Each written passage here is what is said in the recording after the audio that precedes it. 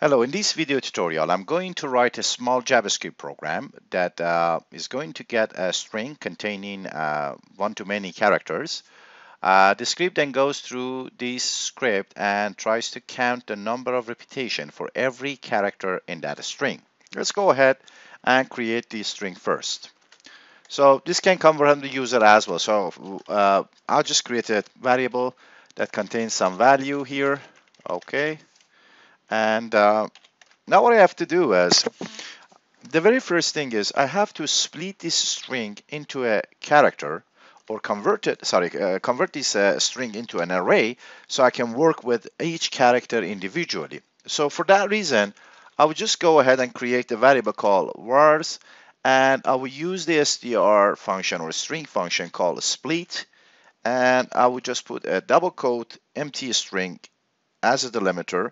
So what this does is it simply returns an array of all those characters in this str variable. Let me just run that before we go further so we can make sure the result is what we are looking for.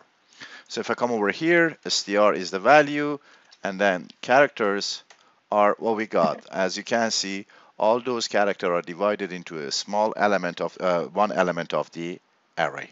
Okay. So the next thing I have to do is I've got to write a loop. But before doing that, I need to create an associative array. Since it can pick, we can access the element of the associative array with a string, I was considering each of these characters become a key of an element in that associative array. And then whenever I loop and I find a similar character, I can simply increment the value of that element in the associative array. Let me write it. It will make more sense when I write it. So I'll go ahead and I just do var I is equal 0, I is less than, of course, characters, the length, and then I will increment the value by 1. Okay. The very first thing is, if I want to go ahead and store these things into an associative array, it's better to create one first, right? So I will go and say CNT character count is equal, or let's call it letter count. Letters count equal. Keep in mind, this is how you declare an associative array. Instead of a square bracket, I'll put curly bracket in there, right? So what I can do now is I can simply go ahead and say, if you remember, I can access any element of the associative array with a string, like I can say B, A, B, C, 1, or whatever I want, right? So now that this array contains all the characters I have in the str, what I can do is I can simply go ahead and access the array element at the first index, right? And simply do plus equal 1, whatever is in there, or I can simply say plus plus, right? So I'm saying in this location of a letter count, let's say the very first character is S. So the very first thing is, this is what happens.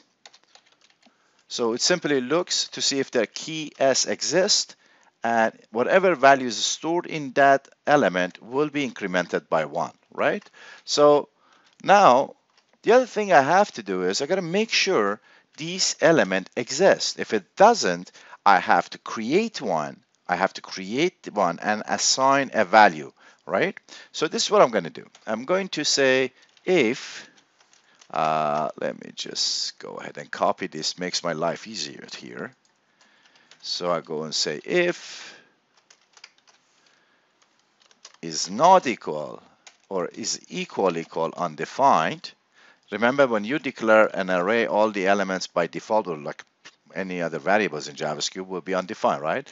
So I'm saying if this is undefined, simply create this and make it equal 0, right? So as you can see, I'm checking if this is undefined. If it doesn't contain any value, if it doesn't key, it doesn't exist in this case, simply we'll create one and make it 0. So as soon as the if statement is finished, it simply will go and increment this value by 1. Now, if the character repeat, for instance, if you have many S, associative array will not create a new element because everything is based on a unique key. It simply access the element and increment the current value by 1. Let's go ahead and run this. So I will go ahead and write another one, var I n letter count, right? So I'm writing another loop to actually print these values. So I'll go console.log, and I will just simply go ahead and print the value. Okay, let me go ahead and open the browser and see how does it look like. So I would just refresh. Okay, it's not a bad idea to actually write which character. You can see the numbers are there. In order to get the character, which are the keys of these associative array, I can just print I, because I keeps the index of this array, right? I can even put equal here so it makes more sense. I'll go back, refresh, here you go.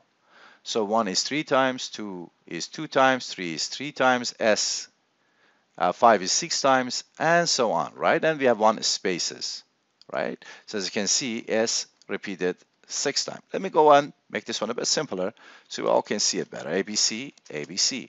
I refresh, go back to the page. So A 2 times, B 2 times, and C 3 times. So one more time, we create this string, we split the string to get an array, and then we create an associative array by using a curly bracket. We loop through the array we create that contains all the characters as the individual elements. We check if associative array has the key that is in the array containing the character, and that is not there or is undefined. I will simply create one and make it equal 0. Next line, I would just increment value of that element of associative array contains this character as a key.